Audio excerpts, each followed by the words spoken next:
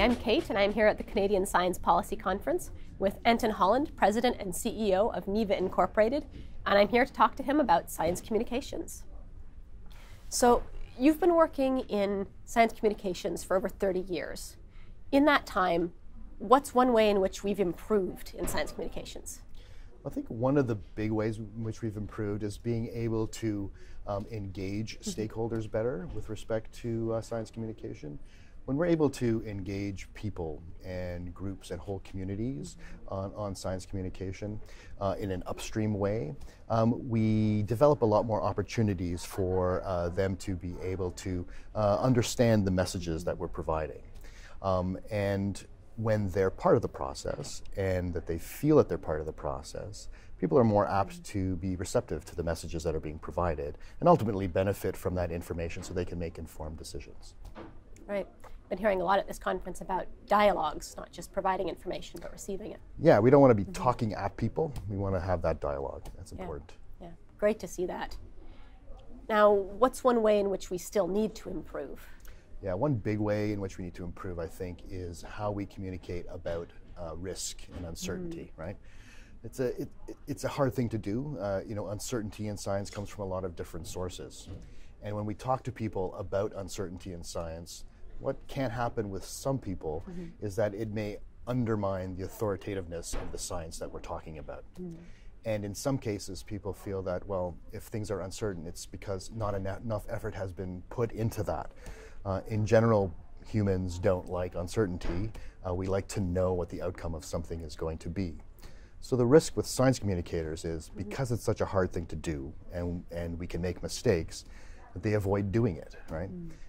And when you do that, you create a situation where by not talking about uncertainty, you create a false sense of certainty.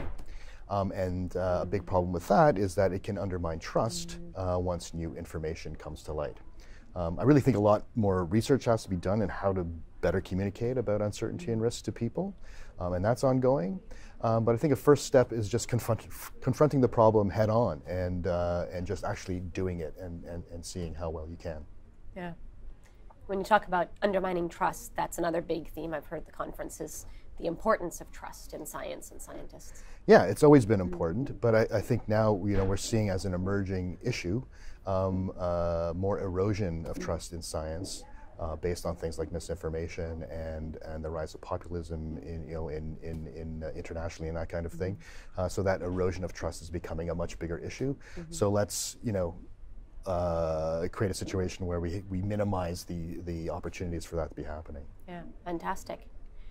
In your panel yesterday, you talked about a couple of examples of science communications projects.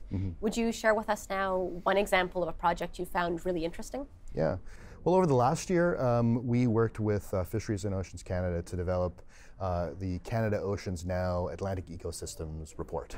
And this was a really interesting project because we got to be involved in it from a lot of different angles. So, at first we met with a large group of DFO scientists in Moncton, and we had a symposium with them over a couple of days, where they presented their research and monitoring results to us, and we were able to work with them on determining what the key messages needed to be for the report. And then, of course, once they submitted their giant science report to us, we used that as the basis to write a very concise yet comprehensive, 30-page plain language summary of that research in a really compelling way that really told a really interesting narrative.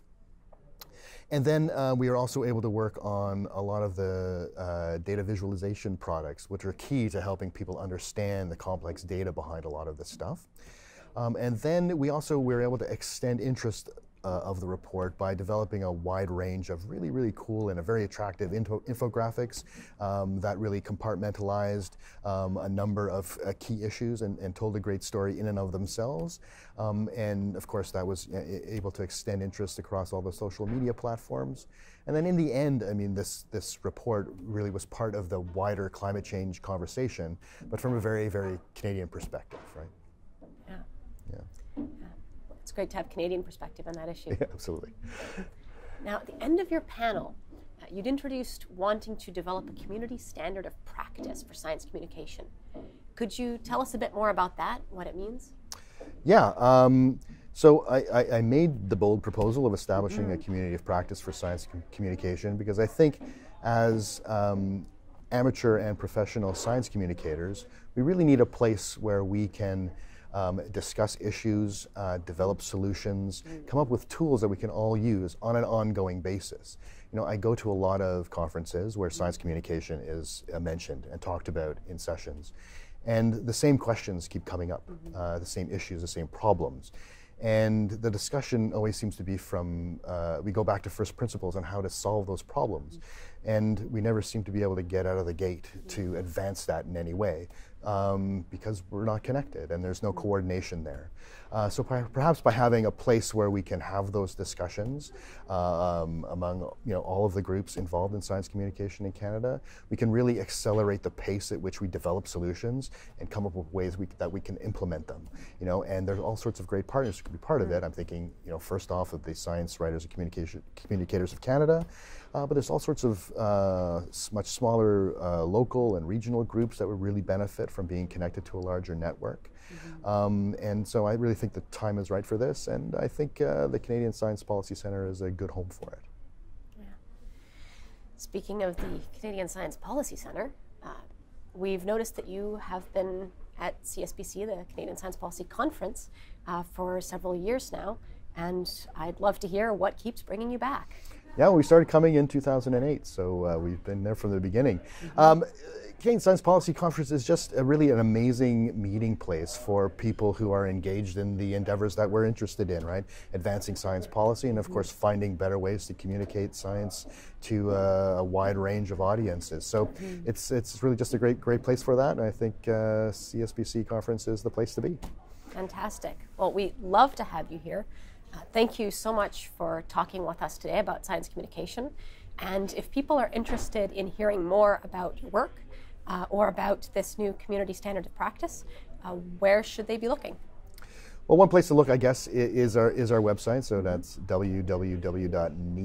That's NIVA. As for the community of practice thing, I would imagine if this does take hold, then there'll be some discussion with respect to CSPC forums, newsletters, whatever. So look to that for any developments there. We'll see how it goes. Fantastic. Looking forward to it. All right. Thank you very much. Thank you so much.